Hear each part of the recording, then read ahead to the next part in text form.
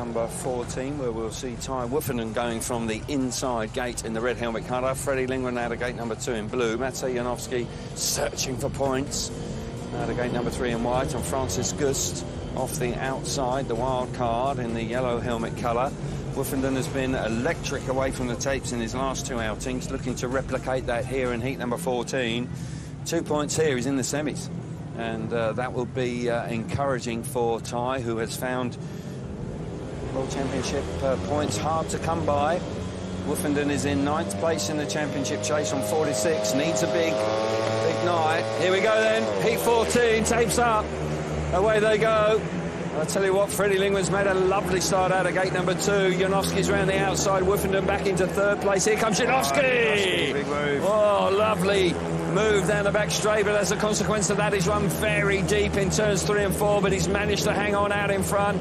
Freddie Lindgren now tucking back to the inside. Is he going to be able to put pressure on Janowski out in front? Janowski responding brilliantly here.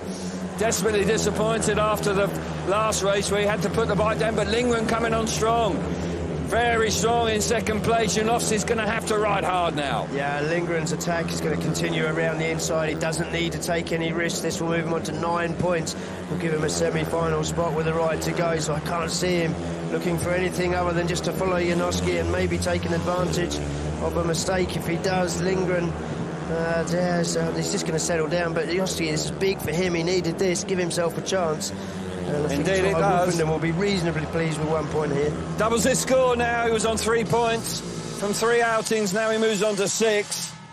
So Maciej Janowski showing great grit and determination there to come through in a very competitive lineup.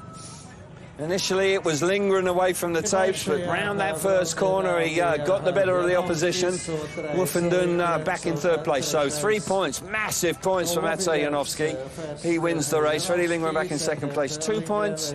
Ty Woffinden in 3rd, 1 point for him, and Francis Gust misses out in heat 14. But good news for Maciej Janowski with 1 qualifying race to come.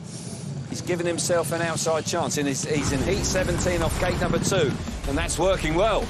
It is, yeah, with Dudek on the inside of him, but Ty Woffinden there wasn't able to make the most of gate 1. Just bike didn't really go to the corner.